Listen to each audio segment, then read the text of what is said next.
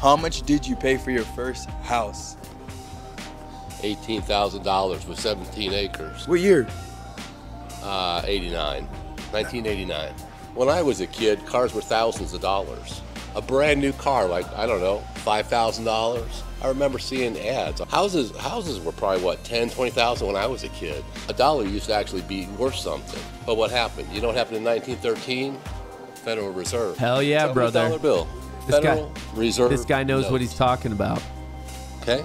Who's the Federal Reserve? This is their money, right? Who are they? Are they feds? Are they part of the government? Nope. Are they a private organization? Are they run by banksters out of Europe? Look back in 1913. Probably. See what happened. I'm gonna look into it. We got to say. Look at the money. Look up Federal Reserve. It's on your dollar bill. What does it mean? Who is it? Who started it?